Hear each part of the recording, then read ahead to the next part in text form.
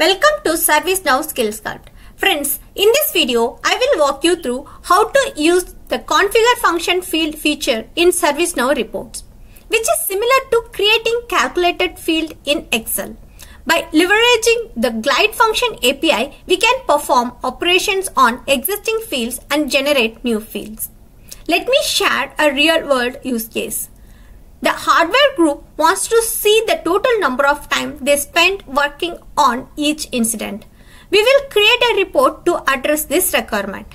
Let's create new report. Name the report Open Ticket Duration Hardware for the incident table. Select the report type as list.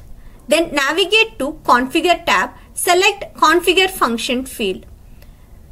Then save the report and open the Configure Function field window.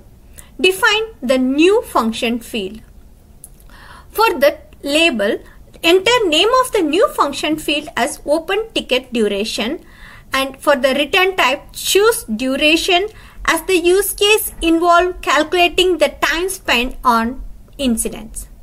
And then add operation, select date diff operation from the available functions. Use add field button to pass parameters. My first parameter is close date, the second is open date, and then save the function field. Now save the configuration. You will see the success message indicating that the function field has been created. Now we will adjust the report. Navigate to the choose column section, locate open ticket duration in the available field and add it to the selected columns. And the final step, set filter and adjust the report. Add relevant filters to ensure the report focuses on the duration the hardware team spent working on incident. Now our report is ready as per our use case. I have included a link to the documentation for configure function field in the description.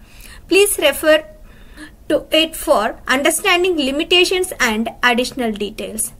I hope this video helped you understand how to configure function field in ServiceNow Reports. If you found it helpful, please like, share and subscribe the channel. See you in the next video. Thank you.